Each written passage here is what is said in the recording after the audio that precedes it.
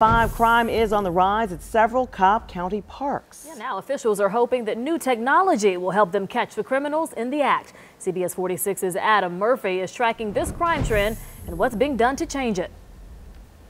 No longer are signs like this good enough when it comes to curbing crime at Cobb County parks.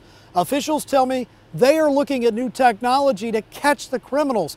They want to install cameras and license plate readers at multiple parks throughout the county. They tell me this will come at a price tag of $168,000, but a special local option sales tax is already in place, and that will cover the cost, so no additional cost to taxpayers.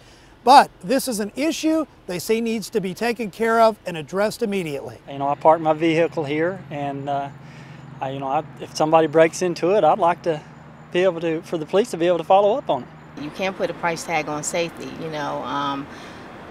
We pay our taxes, and we feel that we need to, we want to come out and enjoy ourselves and walk and be with our family and friends. We should be able to do that. Cobb County commissioners will take up this issue at a meeting on Tuesday and decide if they should move forward with adding this new technology to cut back on crime. In Cobb County, Adam Murphy, CBS 46 News.